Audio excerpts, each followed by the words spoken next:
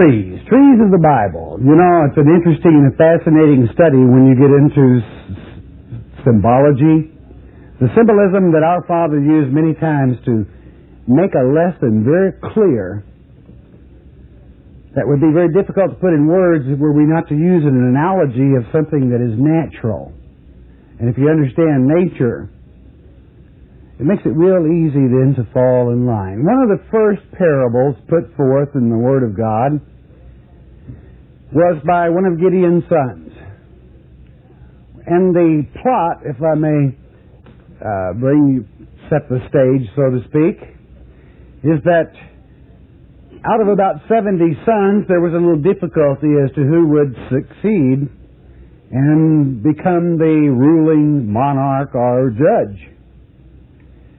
And quite frankly, a son by, I'm going to say a strange wife, killed all but one. And the only reason he didn't kill that other one, other than himself, was that he hid himself. And he was a true son of the house of Israel. And within this then, we have a parable given by Almighty God concerning a fake king or a wrongly appointed king, a king appointed by the people, so to speak, for they wanted the bad king. And the word coming forth from our Father as to the authority and the fact that only God Himself can appoint a true leader, whether it be a gifted evangelist, a gifted teacher, or whatever the case may be. So we see within that then an analogy used by Jotham against Abimelech, an analogy using trees. And it says a great deal more because it's applicable to even you today. Judges chapter 9, let's pick it up with verse 7. And when they told it to Jotham, that is, that all of his brothers were killed, murdered, he went and stood at the top of Mount Gerizim, and lifted up his voice, and cried, and said unto them, Hearken unto me, ye men of Shechem, that God may hearken unto you. Shechemet maid was the father of Abimelech, a mother rather of Abimelech. And here comes the parable. Listen to it. The trees went forth on a time to anoint a king over them. And in the manuscripts it says all the trees went forth to appoint a king, being all-inclusive or applying to the fact that in the analogy it applies to everyone, and indeed it does, as far as appointing a king over you. And every Christian knows definitely that we have only one King of Kings and Lord of Lords. It is not up for grab. It is not up for man to decide. But you see that God is left out of this inasmuch as the trees, let the trees symbolize people, if you like. That's what it does. They wanted to appoint their own king, not from God, all right? The trees went forth on a time to anoint a king over them, and they said unto the olive tree, Reign thou over us. In other words, we trees, or we people, choose thee as king, reign over us. 9. But the olive tree said unto them, Should I leave my fatness wherewith by me they honor God? Yes, both honor God and men, and go to be promoted over the trees? Do you think I want to be king over the trees and leave my fatness that God has appointed me this place to put my roots into the earth and produce fruit? Don't overlook that. You might say, well, it isn't in the script. No, that's what it means. Produce fruit for both God and man. In other words, there's another way to look at that, is serving its purpose. Let's add a little to that. Serving its God-given purpose. Anytime you fail to serve your God-given purpose, you're out of step with everything. You might say, well, how is it I'm out of step with everything? Because you're out of step with God. And when you're out of step with Him, He's going to see that everything messes up in your little old life. He's going to turn your little old life topsy-turvy. And you're going to learn some lessons the hard way. But the olive tree was too intelligent for that. The very oil that we anoint for healing, that we anoint our homes if we have problems in them, place a barrier there by this same fruit through the power of Yeshua, that nothing passes that mark. And if you have faith to believe that, then it is de facto, it shall not. But there can be no doubts. So the olive tree simply said, no, I won't do it. 10. And the tree said to the fig tree, come thou, now be a good old boy, come thou and reign over us, be our king.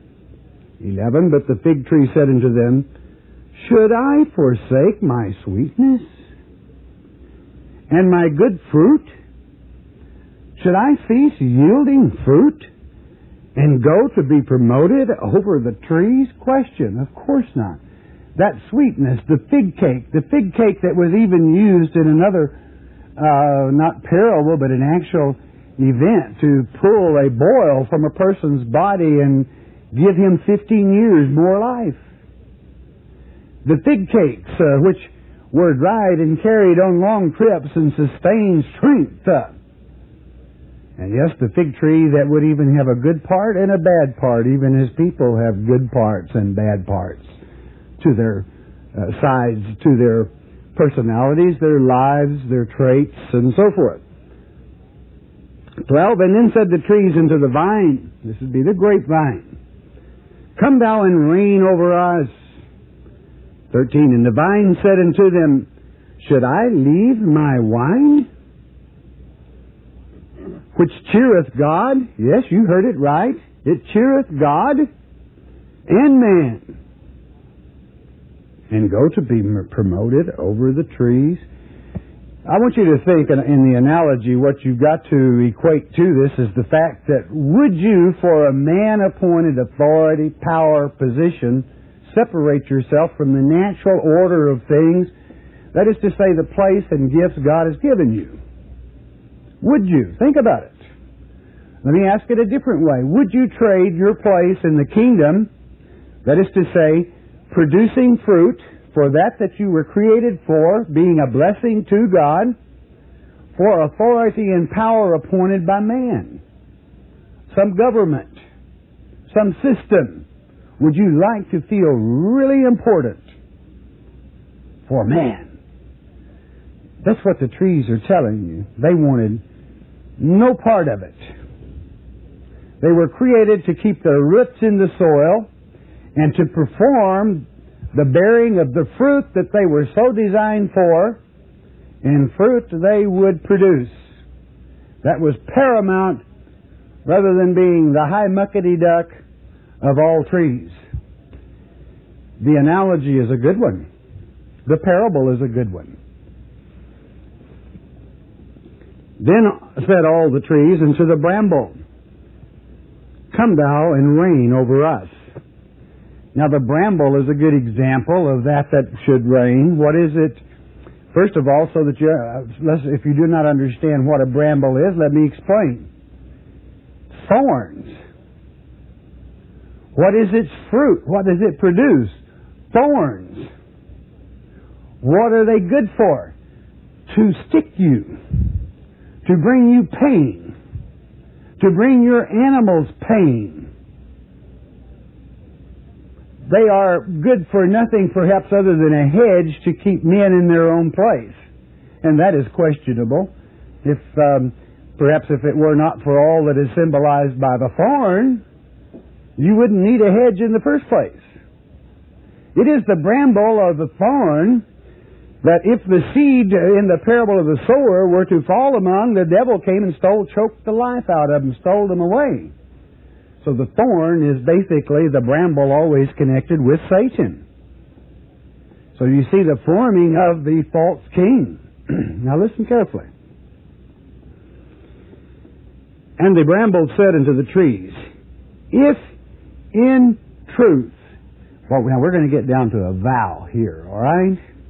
if in truth ye anoint me king over you, all of you, then come and put your trust. Whoa, my friend, when someone tells you, put your trust in me, and it's someone other than God, if it be someone other than the Holy Spirit, you better let your little old ears snap right up to attention. You better go on the point. And you better understand what it is you're getting yourself involved with. If you anoint me king over all of you, and put your trust in my shadow, and if not, let fire come out of the bramble and devour the cedars of Lebanon. The cedars of Lebanon have always been symbolic of our peoples, the people of God. Now, you're all intelligent beings. What was it He wanted you to put your trust in? The comfort of His shadow. There's just one problem, friend. A bramble, or the fruit of the bramble being only thorns, no leaves, has no shadow. Has no protection. The fruit of it is to stick you, to pain you, to hurt you. Good for nothing. And yet in relationship to the same bramble, when the King of Kings and Lord of Lords came in His first advent, what would be His first crown?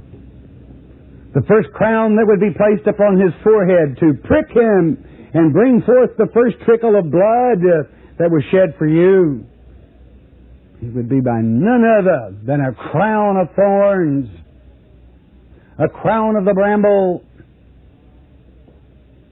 God's Word is so complete and so perfect. His analogies so simple. And that was as near as the bramble or the thorn shall ever come to being a crown, a true crown, or a king over anything.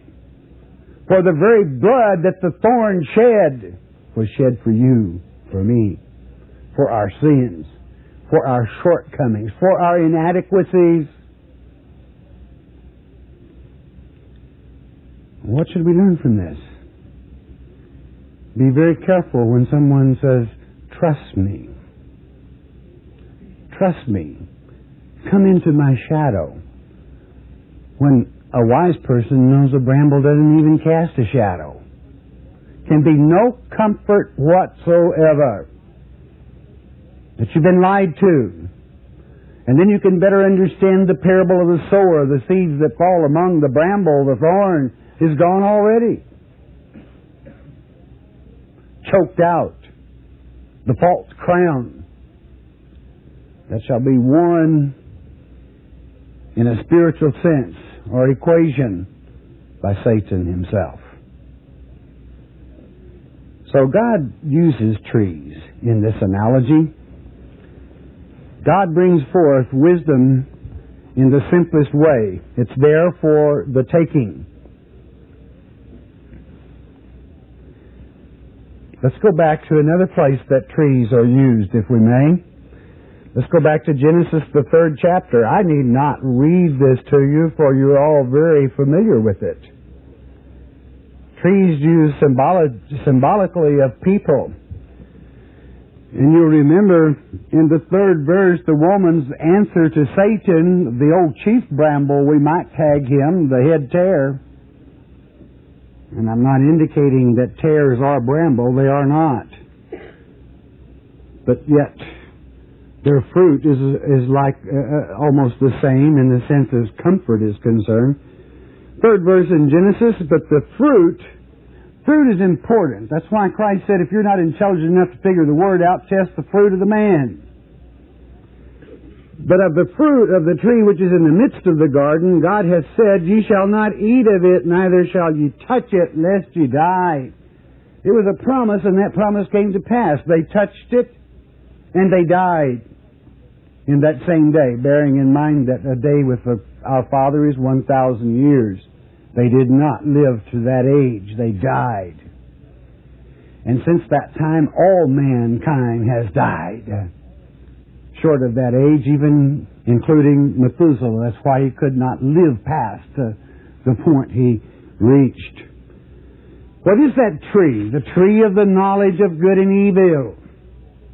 You're not to partake of that tree. Was it an actual tree? Of course it wasn't. It was an innocent. It was a man, and his name is Satan, that old devil, the dragon, head of the bramble bush, king that wants to be king of kings. Then let's go to the close of, if we may, that 3rd chapter, which would take us, let's take it with verse 22. And the Lord said, Behold, the man is become as one of us to know good and evil. And now, lest he put forth his hand and take also of the tree of life and eat and live forever. Therefore the Lord God sent him forth from the Garden of Eden to till the ground from whence he was taken. So he drove out the man, and he placed at the east of the Garden of Eden cherubims and a flaming sword, which turned every way to keep the way of the tree of life. It is so important that we understand our Father's overall plan. So very important.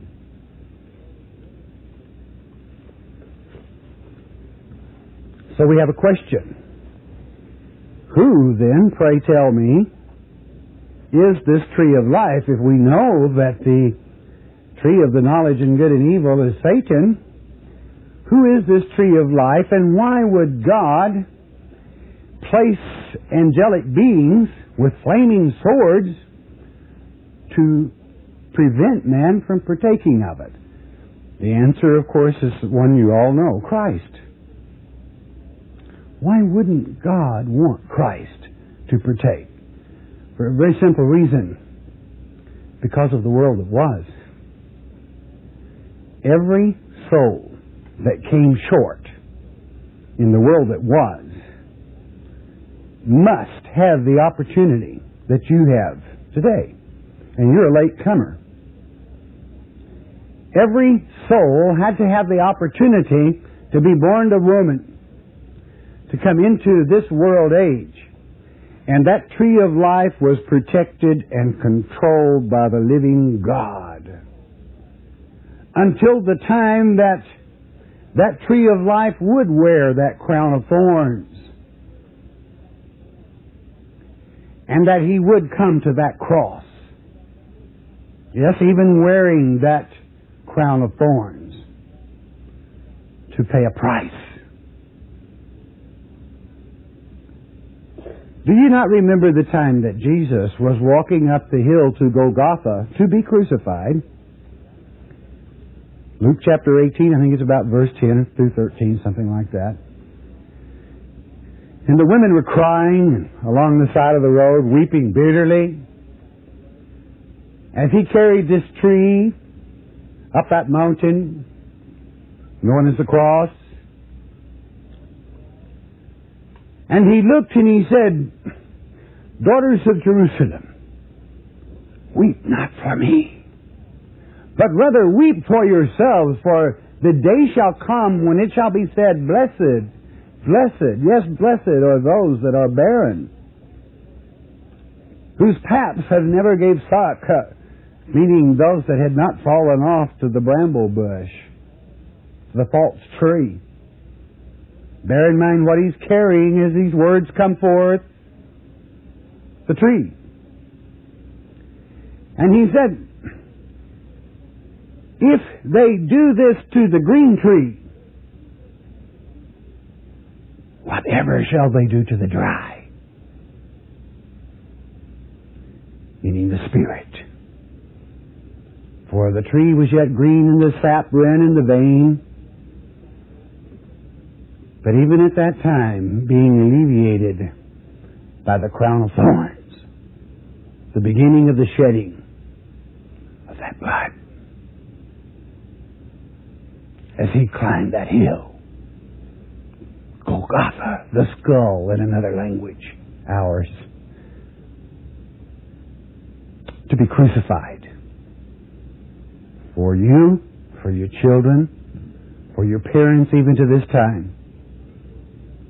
The tree of life. Had the cherubims removed, the guards taken away, and was given to with man to do whatsoever he wished. And it was obvious what man did to that tree. Yes, even the green tree. I feel led to turn to Hosea chapter 14. In the Minor Prophets.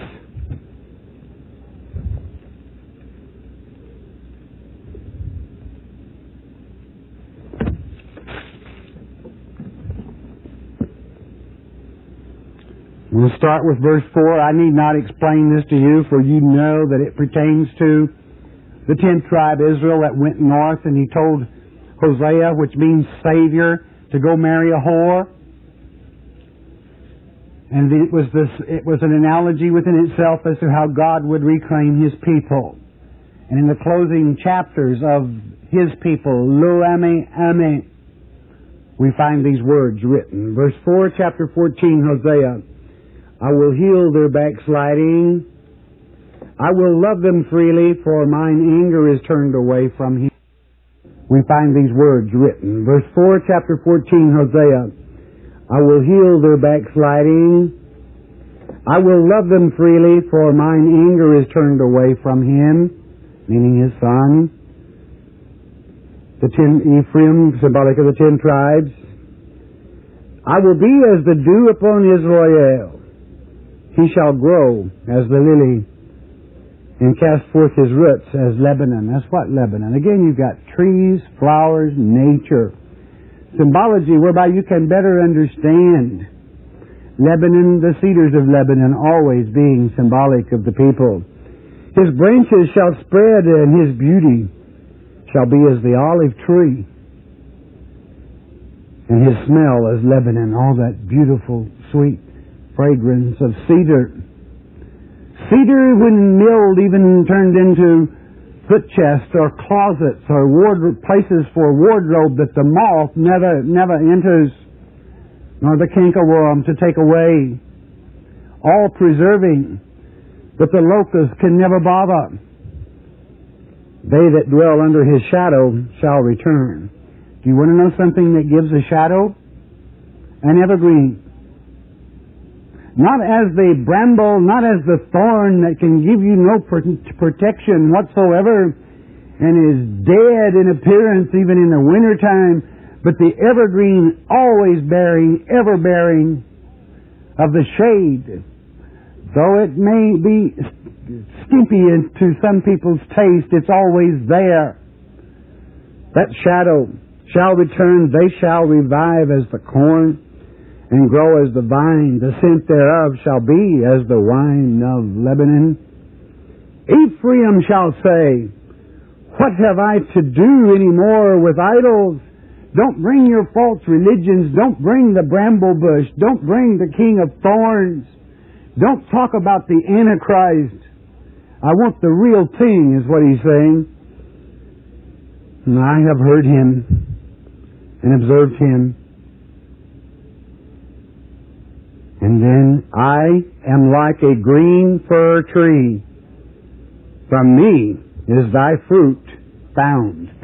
There is no other place that you find fruit that is produced year-round as the shade of the evergreen. As our Father himself describes himself as that evergreen. And is it not ironic, even at Yuletide, that time that they take the tree and they bring it in, how many really know what that it truly symbolizes? The fact that however many lights you place upon it, it still casts a shadow. That the needles, as long as the roots in the ground, bear fruit year-round, meaning never die. It means you can put your trust in Him. And in Him, His Word, you can take the fruit. In Him, you have that peace of mind when you allow yourself to stop a moment and smell the cedars of Lebanon. Inhale His Word, absorb it, meditate upon it, and find that peace of mind. In His assurance, His comfort, the simplicity of His teaching, that you can have joy. We have people in this nation that gain a little knowledge and they become dangerous to themselves and all around them. That inasmuch as if a person were to take the same tree and deck it with other things and worship it, you see, that's where the difference comes in as to whether you're worshiping something or not. I think most Christians worship God,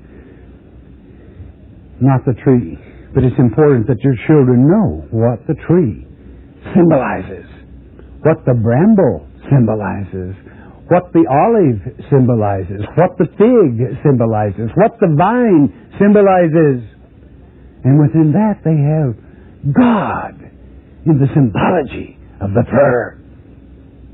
It's so easy to explain to children when you use the wisdom in which God used Himself, that we as adults and mature Christians could carry forth the story of the trees.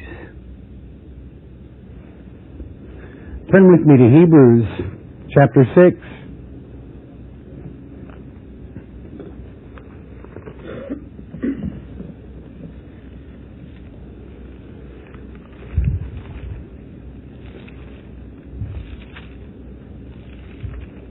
We are talking about here in this chapter 6 about those that need maturity,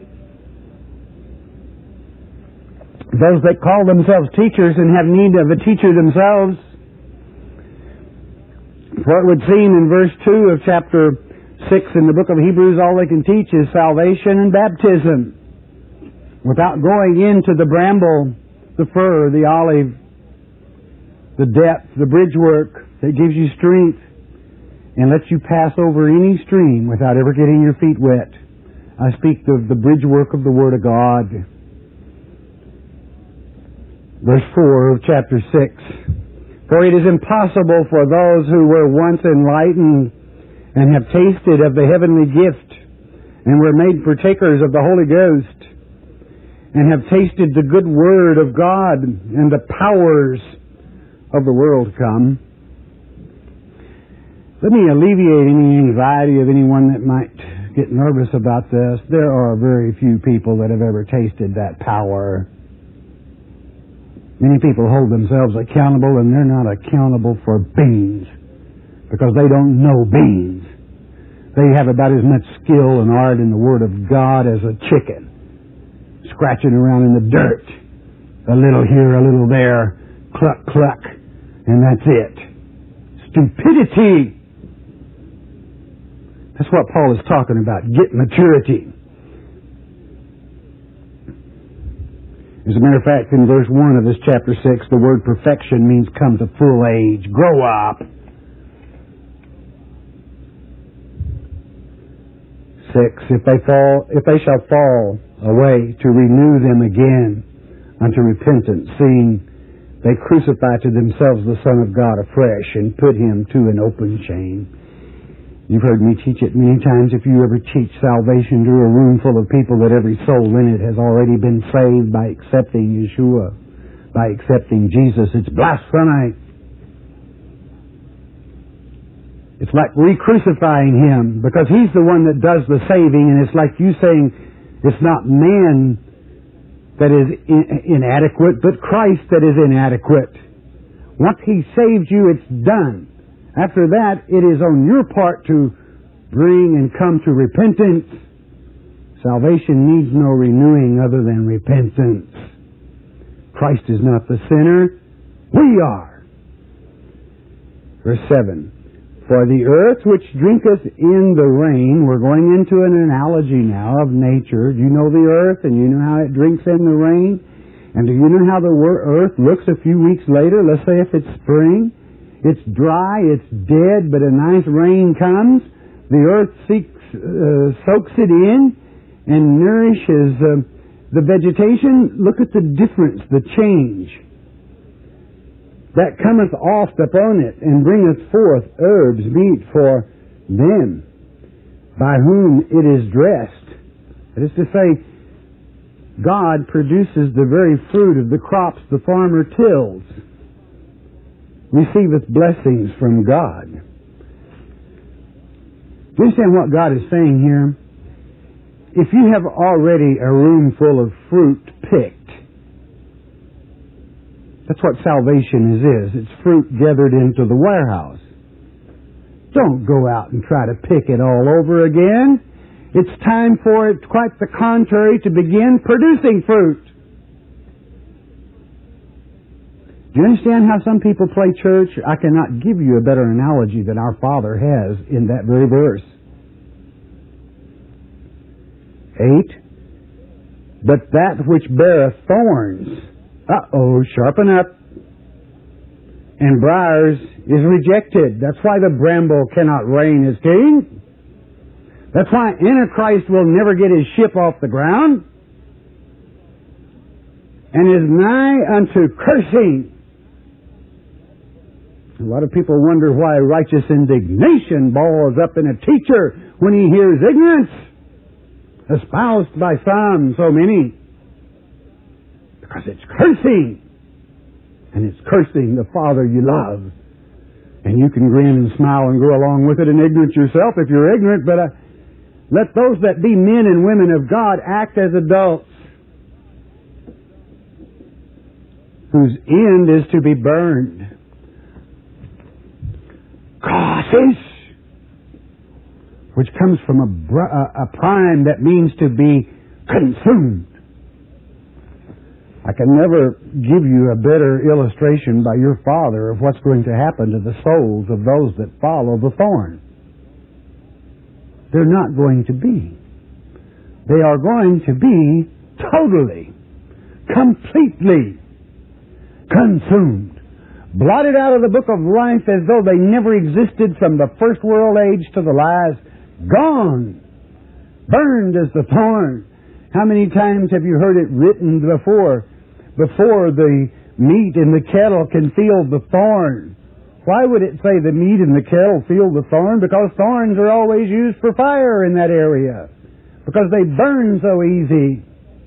That's all they're fit for, is burning. The bramble. The falseness. Trust in my shadow. Open your eyes. There's no shadow there in false teachings. There's no fruit there.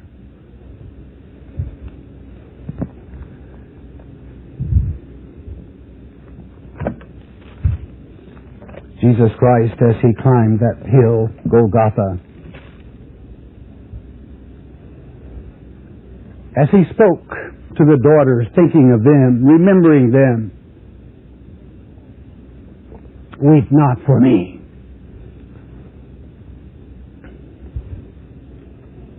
He was carrying a symbol called a cross. He carried it himself most of the way, at least a large part of the way. And the very moment as it was laid upon the ground and He was spread upon it, and you could hear that hammer ring in the night as the nails were driven, and it was raised into place, and kapoof! You heard it fall into that shaft that held it erect. My dear friends, the cross became the tree of life. Symbolically speaking. At that instant. For the blood shed upon it. As the spear rather than the thorn alleviated the life spring. And as it is written in Deuteronomy 21:22-4, if a man be cursed and do a thing that is unworthy, then let him hang him in the tree. There was no sin or no curse in him. Only ours, only yours today, and that you will commit tomorrow. And that cross, that tree, that Roman cross becomes for the moment your tree of life. For there is no other way to have eternal life other than through that tree of life.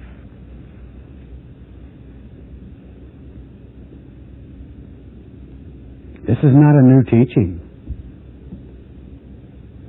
It's a teaching of old. If you go into some of the caves of the 2nd century that Christians hid, you see the cross referred to as the tree of life. It just happens to be those things that slip away from mature Christians as they stumble around in the bramble, as they seek and never quite find, as they see but never quite make out. Do you remember the time that Jesus touched the man and said, "Do you see?" And he said, "I see trees moving as men." That's the lesson Jesus wanted you to know. These trees are men. These trees are you. These trees are our Father. And if you understand anything about horticulture, you can surely have a mature outlook at our Father's Word. Inasmuch as the cross is the tree of life for Christians, it symbolizes the tree of life for Christians today, for there is no other life other than through that cross.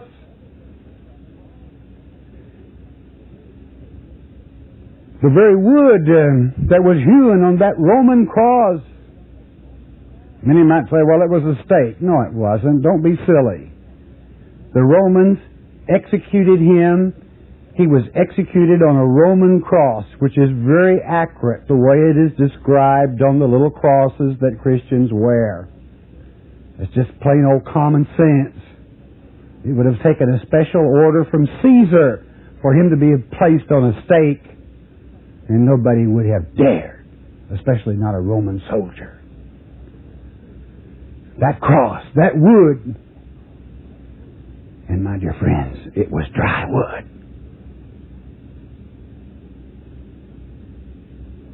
So we went at that moment when he said, "It is finished," to the dry wood. And it became your tree of life for the moment. Is that a pretty picture? Well, it's a blessed picture. For you could not have done it, nor could I. He could. But within this teaching, when you understand the bramble and when you understand the thorn, and when you understand the fact that the subject was the placement of a true king, do not fall off to the false king after the price is paid on the tree of life, the cross. Don't let Satan tempt you. Mature in his word. Don't be wishy-washy this way 5 minutes and some other way another 5 minutes. What would you have done had he been wishy-washy about going on the cross, which was your tree of life? Now else we despair. Let us go to what tomorrow brings. In closing, Revelation chapter 22. Verse 1. And he showed me a pure river of water of life. Beloved, you're not looking at a shadow here of things to come. You're not looking at symbology. You're looking at the real thing. Clear as crystal proceeding out of the throne of God and of the Lamb, and in the midst of the street of it, and on either side of the river, was there the tree of life, which bare 12 manner of fruits. You see, beloved, that's the secret. Either produce fruit or burn. You got it? Think about it. Produce fruit or burn. And yielded her fruit every month, and the leaves of the tree were for the healing of the nations. We were all healed by that cross. Our souls were healed and conditioned for eternal life. A servant to the living God. And there is that time coming when the cross will no longer be symbolic of, in the futurist sense. It still is now. Because let's look at it just one moment. Why was the tree of life placed with the angels guarding it in the garden? Because it was not time for the penalty to be paid. With the angels protecting that tree, and I want you to remember the words of our Savior when they were all concerned and worried, and He said, hey, don't you know that I could ask and a whole army of angels would come and protect me, the tree of life? He did not want their protection at this time. It was time. The price was paid. And in Revelation 21, the brambles are burned. And in 22, we are with Him in the eternal life that the cross purchased, in the shelter and in the strength of the fruit from the tree of life. What have we learned? Beware when someone says, trust me, I will be your king, for you already have a king. Trust me and come into my shadow, and you see no shadow. Are they silver-tongued enough that you would still believe there was a shadow there when it doesn't exist? Look and judge. Well, that all sounds a little complicated. Well, let me simplify it for those that might have trouble with it. When you walk up to an apple tree and it has 5 or 6 oranges on it, friend, something's wrong. I mean, get the old gray matter going and say, something is wrong. But you know why? You can tell by the fruit that it's not kosher. All right, I think I'll quit with that word. It's just not kosher. All right, Heavenly Father, we thank you, Father, for the living Word. We thank you for the tree of life by the way of the cross. Oh, Father, that day, that one that was conceived by the Holy Spirit in this season,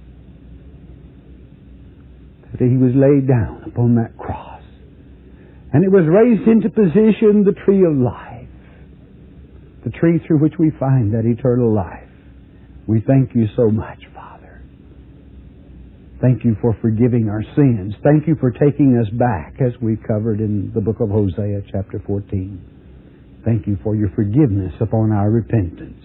We'll be careful to give you the praise for it in the name of Yeshua Messiah, Jesus. Amen.